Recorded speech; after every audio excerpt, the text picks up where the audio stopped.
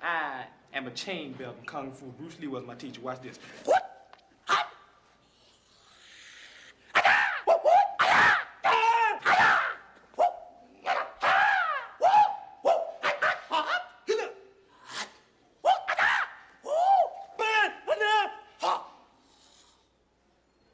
Tell how you beat on the cop.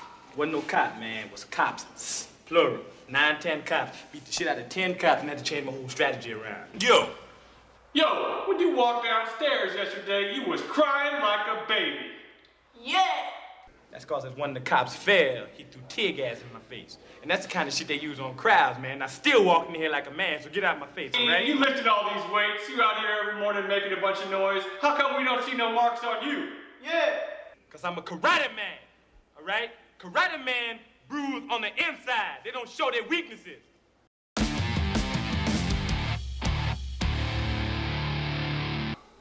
Hey there YouTube, welcome back to DadLifting, the channel where a guy with 3 kids, a desk job, a wife, a gym in his garage, talks about his accumulated wisdom in the fitness, nutrition realm, and whatever else he's thinking about. So, today, I want you to first like the video, subscribe to the channel if you want to see more videos like this, and also stay tuned to the end of the video where for the first time this week I'm going to be talking about the intro and why I chose that particular clip from that particular movie, what it means in relation, like why it is relevant to the discussion that we're having today, and it usually is. So stay tuned for that. I am in Dallas. I'm not in my basement, as you can tell. I'm in a hotel room in Dallas, and so I kind of wanted to maybe, this is the first time I've had the camera, so I brought it along with me just for fun. I'm on a business trip. It's not a pleasure trip. I'm here for a conference, and I travel to this particular conference every year. So I thought it would be fun to maybe offer up some travel thoughts, I guess, thoughts about how I keep active and keep on my nutrition plan while I'm traveling. So it's really easy in terms of nutrition. It's easy for me, like, it does take some foresight and some forethought to think about where you're going to be and where a grocery store is in relation to where you're going to be, and then will you have a refrigerator in your room. So let's say you have a mini fridge, which a lot of hotels have replaced the mini bars with mini fridges. So let's say you have one of those. It's pretty easy to go find a Whole Foods nearby. So I've been to Whole Foods all around the country because I travel for business. So I've been to a Whole Foods in Portland, Seattle, Denver, San Antonio, Austin, Orlando, Miami. They're everywhere. Boston. There's a Whole Foods nearby. Minneapolis, St. Louis. I've been to Whole Foods in all these places. Or there's a Trader Joe's, or there's just a regular grocery store, whatever.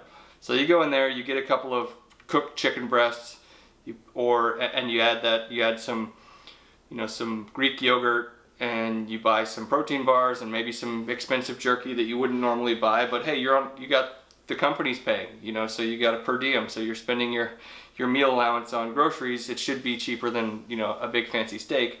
So you can buy some things, you bring them back to your hotel room, and you can plan out your meals based on that, just like you would at home, but you're on the road. So that takes some time. If you're really like in a time crunch and you don't have time to go to the grocery store or whatever, sometimes I will bring canned tuna in my carry-on. I'll bring some protein bars. I may even go buy some fancy sort of epic jerky stuff beforehand just to bring along with me. So it's either you have time when you get here and you go to a grocery store and you stock up, or you stock up beforehand with some things that you can bring through the x-ray machine, no problem. So that's pretty easy. And even if you do have to go out to dinner, because I often have to go out to dinner at night with, for these conferences, I got to go meet with companies and go have dinner with them. I will just plan for that. I'll accumulate enough, I'll save up enough calories throughout the day such that at the end of the day I've got enough room for a decent protein, whether that's a piece of steak or some chicken and some vegetables, and I'll just take it easy on desserts and take it easy on whatever other sides they have. I won't eat the mashed potatoes or whatever comes with the salmon or chicken that I order. So that's that's eminently doable. It's no different than if you're eating out with your friends at home. It's just that you're on the road. So it's not like a license to just eat whatever you want, but so you should plan accordingly and treat it like a business trip, like it is. So it's helpful that I don't drink at all, because that helps me stay on track. probably easier than other people that have to go travel for business and then end up drinking a lot. So I don't know how to handle that. Sorry. But so that's travel tips.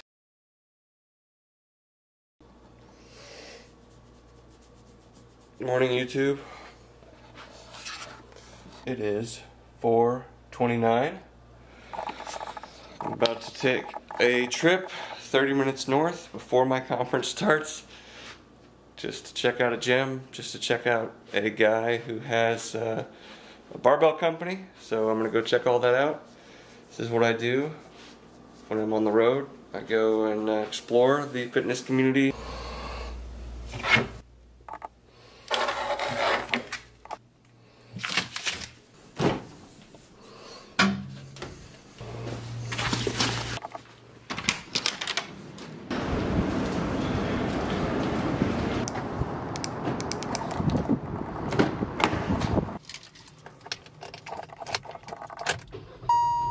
So I travel around quite a bit for work, and it's given me an opportunity to explore a lot of different gyms.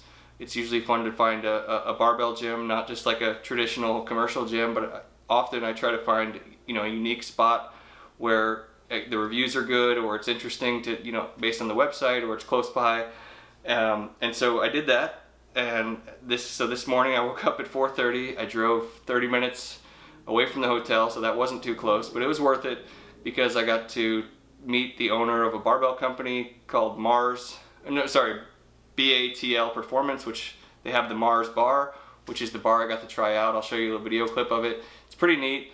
So I'm just trying to explore, you know, some unique fitness products in the market, and trying to locate, you know, an opportunity where I could maybe get involved with the fitness business. So if you have any of those things and you come across this channel, you know, let me know. Obviously, I'm not interested in sponsoring somebody's nutrition line or some other generic thing, but if it's a unique product or a unique thing that needs funding or whatever, I'm interested. So that was, you know, an interesting. I went out to Destination. I bought this shirt. I got to lift weights. It's a giant gym out in Allen, Texas, I think it is. It's called Destination Dallas.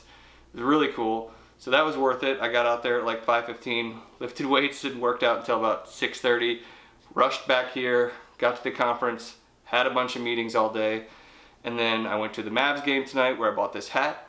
So that's been pretty cool. And then tomorrow morning, my hedge fund gym bros that you do CrossFit in like New York and Houston, they traditionally at this conference, we will go to a local CrossFit gym, and we'll do a workout together. So that'll mix things up a little bit, and it'll be fun just to hang out with those guys and to do something I don't usually do. So it's a group, you know, group workout. CrossFit. It's a little bit different than working out alone in your garage with headphones on, but it should be fun. I did it last year, and it's fun to just sort of network with other fitness guys, even if it's not your thing. I wanted to give you a quick update on how the bulk is going. So last video I started talking about the bulk. I launched the bulk on Saturday. That means I'm trying to gain 15 pounds from 175 up to 190. Really, it's only been a few days into it, so this is Wednesday night. It was Saturday, so not really much to report. The weight, I guess the big surprise for me, because I've never done this before, is usually when I eat like a giant cheat meal, or if I lose control and just eat a ton and just sort of have to deal with it the next day, usually the weight spikes way up, and I think that's because, you know, I'm eating a lot of sugar or carbohydrates or whatever that soaks up a lot of water, and then the water's retained overnight, and so you usually see the scale go up several pounds. So what I was expecting was, when I started this bulk, which is adding 500 calories to my 2,000 calorie maintenance, I was expecting the weight to sort of spike up on the first day, and that didn't happen. So that was kind of a surprise, and I was happy about it, obviously, but it's ticking up nice and slow, and I'll give you guys an update on the stats and where they are. I'll put it right here on the screen as we're talking, and it's still very early, so tough to tell, and I need to get more data to see if it's going well, but we'll see. I'll just keep eating and see how fat I can get. But so that's the bulk. In terms of the volume that I've been doing, so I did start a new program on Saturday. It does have a little bit more volume, and what's come with that is some delayed onset muscle soreness, which is normal. So if you haven't weight trained in a while and you start a training program, usually the very next day after that first day, you're feeling a lot of soreness sort of all over, and it's sometimes debilitating, or it seems debilitating when you first wake up. And so I've had some of that in my chest, and that's just because I did a ton of dumbbell bench press on the first day. As part of the program, there's a bunch of myo reps at the end of the workout, which is sort of a repeated volume thing where you're resting only for like 20 seconds in between efforts of trying to get 5 reps or so. So you end up doing a ton of reps, and this is over the last three months or so. I have been focused on on the overhead press. So my dumbbell bench press has not happened. I haven't been doing it a lot, and so so that means that when I introduce this new novel stimulus to my body, then delayed DOMS, or delayed onset muscle soreness, occurs. So that's nothing to worry about. I trained through it the rest of the week, and I plan to continue to train through it. So with all that being said, that's it. Hope you guys are having a great week, and remember, keep it on the DL.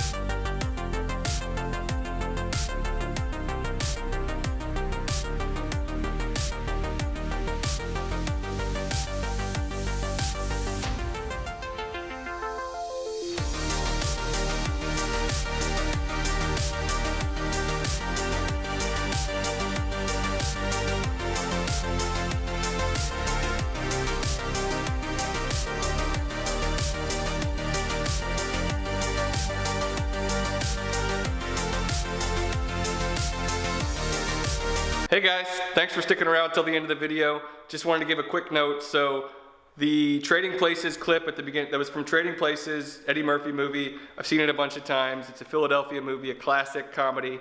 And that part where he talks about being a karate man and being bruised on the inside was really how I was feeling this week in relation to how sore my body was, just with all that novel stimulus stuff that I talked about earlier in the video. So my body hurts, but you can't really tell. And so as I'm gingerly walking down the stairs, kids are like, "What's wrong with you? Did something bother you?" And I'm just like, "I'm a karate man, I'm bruised on the inside." So I wanted to use the Eddie Murphy clip, and so it was a good chance for me to try to splice in some of my footage with footage from a movie, and so that was pretty fun, and I'll probably do some more of that going forward, because it's a whole lot easier than recreating an entire clip myself. So anyway, hope you enjoyed it. Stick around.